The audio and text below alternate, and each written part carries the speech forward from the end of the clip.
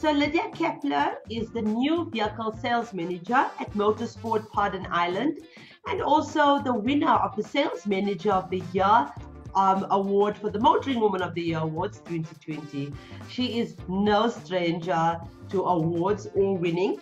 Lydia has an impressive list of accomplishments to her name, and this is probably due to her hairpin focus and sheer determination. Her competitive nature and love for the motoring trade pair well together to produce a successful woman that is extremely passionate about her job. So without further ado, let's welcome Lydia Keppler, proudly brought to you by Sariti Solutions.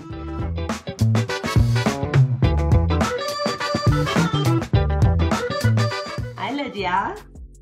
Hi Dej. Oh wow, thanks for that great introduction. You're welcome, Lydia. I mean, everything I said was factual, so I believe it's the truth. So, well done on your award, by the way. Thanks very much. Yeah, how did that make you feel? Oh, no, awesome. It was a great event to take part in. And yeah, my team was very proud of me and family and all my Facebook friends. And yeah, I've got a lot of old clients also on my social media, so yeah, it was well received. Oh, thank you. Okay, so Lydia, let's start off by you telling us a bit more about your life journey and what led to your current position in your career in motoring. Yeah, Desh, I've been in the motor industry just more than 19 years now. Started off in sales with Audi. And I spent the first 7-8 years in Johannesburg, and then but yeah, for about 6-7 years I was number 2 in the country. And in 2008 I was number 1 salesperson for the whole of Audi South Africa. And then we moved down to Cape Town, and it took me another 3 years, and I did it from there. And then I decided time to move on. You've sort of done what you wanted to do, and there wasn't more scope. So I went into management and thoroughly enjoyed that. And and the last year now I've been with Motors Ford, and also a whole new venture, a whole new ball game, but really enjoying it. Oh, that's awesome. Can you tell us a bit more about your dealership maybe? You are in Cape Town, Paarden Eiland, right? Yes. Yeah, it's it's an old dealership. They have got plans to move in the near future, but it is in quite an industrial area. So it's well known in the Cape Town area. Like I said, it's a dealership that was there many moons ago, and big industrial area. So perfect for fleet sales and lots of traffic. And so now we're doing quite well. What can you say about Motors itself? I mean, Motors at the group holder or the holder of your the group environment is awesome. It's a very well-known group, and they've had a name change in the last, I think, year or two. But for the rest, they've got a huge dealer network and lots of brands, which makes it easy. So if you do have a client that is looking, for something else, or obviously we have to deliver cars all over the country, we can quickly phone a dealer up country and say, please help, assist, deliver a car for us, and you assured of the same service that you sort of giving your clients, that that they'll do the same. Right. So that's always very helpful. Was that a sales pitch for Motors, by the way? Absolutely. You just being Lydia, the sales manager, right? Listen, people buy from people, not always dealerships. Absolutely. So I've had a huge client base that followed me all the way from Johannesburg, and I'm still delivering cars all over. My motto is from Cape to Cairo, literally. Wow. Yes. Okay, so Lydia, I want to ask you, just jump from work to more you. You've obviously accomplished a lot, and I'd like to share some of these accomplishments and the reason for these accomplishments with our viewers. So let's start off by you telling us what actually drives you and motivates you daily. Oh, absolutely. I'm a people's person, and I love customer satisfaction. Just serving people, making, an exceptional experience of buying that little car. Yes, it could be a small, in a salesperson's eyes, it could be a small little car, and you just think it's another deal and get it out there. But to me, it's very important to make it a wow experience. From the moment they walk in, treat people special and make it special, so it's a memory. Take photos and share it, and so because people look down the line and they share that with other friends and colleagues and family, and that's how you grow your business. So it's very important to do absolutely everything. I'm absolutely customer driven, and that's what my whole motto has just been around that. Yes. Now, so what advice would you give to young girls that dream or plan on entering a male-dominated industry like ours? Yes, it used to be in the years ago when I started, but I'm proud to say now that, even the dealership where I am, my sales force are 3/4 women, my financial manager is a woman. So the woman is very strong in dealerships at the moment, and I think it's great. Women are very dedicated, paperwork, getting the processes right, and I found them a lot more dedicated. They take it very seriously, and it's a great industry to be in. And I would tell any woman to definitely venture into this and make a career of it. And it is so exciting. Not one day is the same. It's not a boring job. I mean, today you go in and something happens, and then just a little note you get from a client, or a bunch of flowers, or just an email, and then it just makes you so happy, and you just can't wait to get there the next day and start a new day. And like I say, not 2 days is ever the same in our industry. So that's what makes you keep on coming back. Definitely, I can sense the passion in your voice there. Oh yes, I'm very passionate. Lydia, tell me, in the industry or within the industry, has there been any figure that you have idolized or being mentored by?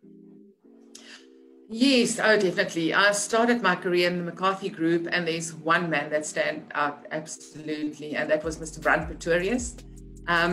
He was... What are you looking for? I'm looking for the book. I have this book. Yes. I have one of that, and I've got it personally signed. So, every year at all the McCarthy Awards, I met him, and it was just great when that man walked in. I mean, you just a drop in the bucket, and he would walk straight up to you and go, "Good evening, Lydia," and that makes an impression, on me. And so that's absolutely something. Some person that I look up to immensely in the motor industry. So and I've read all his books, and just such an amazing man. I also have read the recent book. There's so much of history, and it's so rich with information, and so educational, and there's so much we can learn from that. So that's awesome. I wish I could find my book. It's usually but anyway. Okay. So Lydia, tell me, how do you feel about the mental state of a woman, and how can women improve, especially now during COVID times, and all of the heartache that have come, or that have come along with losing loved ones and that type of thing. So how would you advise women to improve their mental state, and to stay inspired? I mean, we've had a couple of cases in our dealership. My husband's also in the motor industry. He's had 7 people in his branch that lost close family, a brother, a sister, a father. So it's real, and it's very difficult to keep people motivated. But I just found what we did is we kept very busy. We didn't sit back. We didn't just blame it on COVID. But we definitely stuck to all the protocols. We did all the sanitizing. We put up the shields, and we made our clients feel safe. And then what we did is we also took business out to clients. We didn't just sit and wait for people to come in. And we had lots of team talks. We started little Facebook groups. And at the time it was serious lockdown, we did bake-offs and dancing things, and just small things to uplift each other. And it was every now and again somebody would have a down day, And yeah, it was just to pick each other up and just carry on through this. Life goes on. I mean, I don't think we're going to go back to normal very quickly. So it is something we're definitely going to have to get used to. But we strive to, and you've got to, by showing, each other how we respect your space and your, sanitizing things before you touch it. We do the same with clients, and clients appreciate that, just a wipe of a steering wheel and quickly spraying a key, you could just see the absolute appreciation in a client's face, or in a colleague, And the relief. And the relief, yes. And then I had COVID myself. I got sick on Christmas Day, so I spent like 3 weeks flat in bed. My husband and I was very sick. But thank goodness, we pulled through. So I've got empathy on that side. Know what it's like now, because I think in the beginning you sort of just brushed it off and didn't, take much notice of it. Wasn't real. Yes. But then it hits home, and then you realize, So difficult times, but we have to get through it. We have to carry on working. We have to sell cars. We have to make a living, and people have to be mobile. So. Thank you for sharing that with us. A lot of people still don't want to share their experiences and if they have gotten COVID. So it's important for people to come forth and to share this so that they can be the pillar of strength for other women and other people. Yes, no, absolutely. Yes. Okay, so I'm quite proud of it. I'm a survivor. That's how I see it. Yay. I don't need an injection. You don't. You're a survivor. No. I'm sure many women that are going to watch this would be, as you said, COVID would be with us for some time. And so, whoever's going to watch this and are going through difficult times within isolation or within, within the illness, they will look to this and say, well, I'll remember that Lydia went through it and she has overcome it. And look how, she's strong now. So thank you for that. And let's get to my next question for you, Lydia. Women don't always support other women. What's your advice to change this mindset of these women? Yeah, that's true. That's very true. I find women are very jealous of other women, especially successful women. And, it's so wrong of us. It's very important to be a pillar of strength, to, pat somebody on the back. And especially now that I've got my own team and I've got more sales ladies in my team at the moment, it is just amazing to see. And once you've gone through that barrier and you start uplifting each other and give compliments and helping and see other people also, doing well, it does so much for their own self-esteem. And you can just see how they're absolutely blossoming and selling more cars and not trying to please you, but you can just see how it uplifts them. And especially then you start doing well, they start earning more, you can see that they're doing more for their families. It's a ripple effect. It's amazing to see. Yes, no, definitely. Lydia, so this was not part of my planned questions for you, but should I be scared? Before we went into this interview, you said something of great interest to me. You asked me what car was that behind me, and I said to you it's a Mercedes 71 model something. And you said, well, my hubby has a real one. No, my hubby and I. Okay, I like that. We share a passion and a hobby, Tell me about that. What do you have? What cars do you have? What classics do you have? And what's your favorite? And what do you have? Yes, we've got a collection of old Mercedes, and I grew up with a dad that only drove Mercedes, and so did his dad. Okay. So on our honeymoon, we drove past a dealership, an old place that sold these old cars in Knysna, and we saw this old Merc. So that's where it all started. It started with a 1958. It's called a Ponton.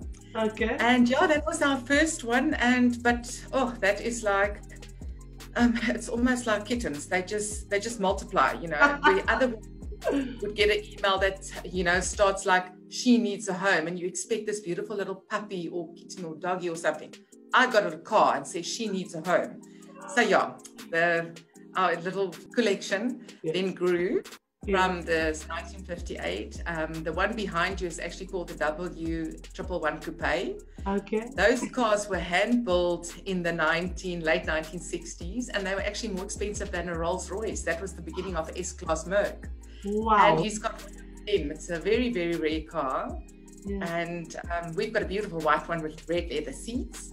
That's his favorite. And then we've got a very special car, a Pagoda, Mercedes Pagoda. It's a little sports car. And then my favorite one is the Bobby Ewing. Everybody knows that from the Dallas one, right? Bobby drove a red one. I've got a red one exactly like that. So yeah, and that keeps us busy. We've got soft tops for the summer times and no rainy seasons, and then we've got our winter ones, the ones who's got little wipers that works. So yeah, that keeps us busy. Okay, so we're gonna have some of those pictures up on the screen for our viewers. So yeah, so Lydia's yes, I'll send you some. Yay! Okay, so Lydia, I'm just gonna ask you one last question, and I'd like you to maybe leave or not even a question, just to leave our viewers with just some last sentiments from you or thoughts from you. Oh, sure. No, I just wanted to say thanks for this great initiative. It's great to see women coming out, and especially in the motor industry, and women doing so well. And oh no, it makes you so proud. And oh no, it's just absolute pleasure. And yeah, great to be part of this whole initiative. And yeah, may it go from strength to strength. Thank you so much, Lydia. I really, really appreciate all of this love and support. And I know that you're going to be a part of this network of ours for a very long time. Oh, yes, absolutely. Thank you very much for your support, Lydia. So I'd also like to say thank you to our viewers for watching, and also please remember to follow us on our social media platforms. And don't forget, we have thousands of vehicles on sale to choose from countrywide on our vehicle listing page at www.womantalk.co.za. And remember, viewers, we only advertise for bank accredited dealerships.